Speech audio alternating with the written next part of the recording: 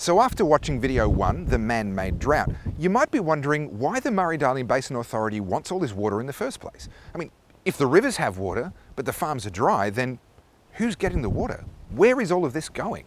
Some of it is going to farms further downstream. There are farms that have had an allocation of water this year, so some of what you see behind me is being put to good use. But 70% of the water that flows down our river systems is environmental water. What does that do? Well, the MDBA breaks it down for us. They use water to improve the health of forests and the habitats of fish and birds, improve connections between the floodplains and rivers in the River Murray system, replenish groundwater, and they list lots of other things that all sound good. I mean, we all want our natural environment to be healthy. But a little earlier on in that list, there's some things that are different.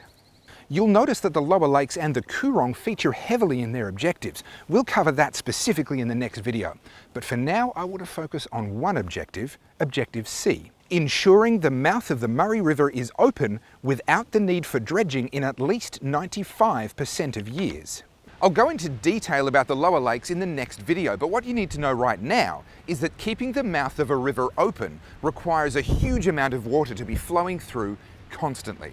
I mean massive amounts of water. Even the MDBA admits that the rivers can't cope, and they'll have to deliberately cause man-made floods in order to pull it off, destroying crops and farms in the process. And that massive volume of water isn't being used to restore groundwater or biodiversity. It's literally just evaporating or flowing out to sea. In 2016, the MDBA had the chance to show us what that looked like. Heavy natural flooding in the Murray-Darling Basin meant that the Murray River was in unregulated flows. That means it was very high as it crossed the South Australian border. The MDBA spied their chance to test their theory and open up the Murray mouth using the power of that flood. But to make sure it worked, they also began releasing billions of litres of water from here in the Menindee Lakes on the Darling River. These lakes went from being, well, lakes to, look at them. And the water from here, combined with the massive flood that was already in the river, created a huge flow of water through these barrages and out through the mouth of the Murray River.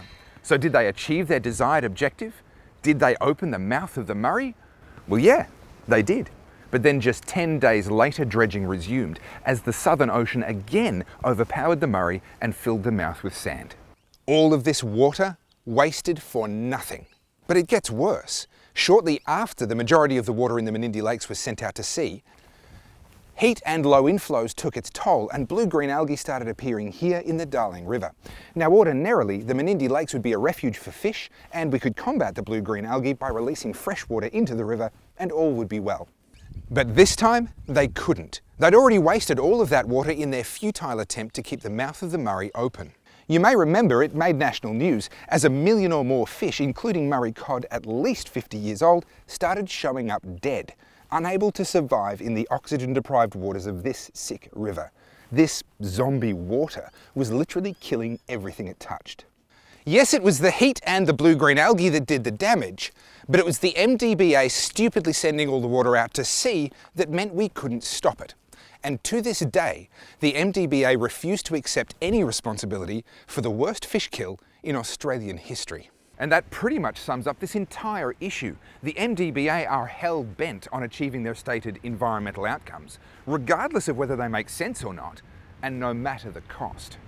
The very body that is supposedly restoring the river environment is responsible for the zombie water that caused the worst environmental disaster that this part of the world has ever seen. But now they're trying to outdo themselves, destroying our farms, our country towns, our food supplies, not to mention the lives of our farmers, all so that they can have more water to flush out to sea. The MDBA have been around for 12 years now, and the basin plan has been in place for long enough to know it's not working. And this ambition of keeping the Murray mouth open on 95% of years using fresh river water, it's impossible. It's never been like that, not even before European settlement. But in the next video, we'll look at how that could be achieved using ocean water. It's time to stop the basin plan and either abolish the MDBA or recreate it with a charter that prioritises outcomes for farmers over sending water out to sea. So far, the MDBA has done nothing but harm to our farmers and to our environment. I don't know how much more of this abuse our environment can take, but I do know that our farmers Can't take much more.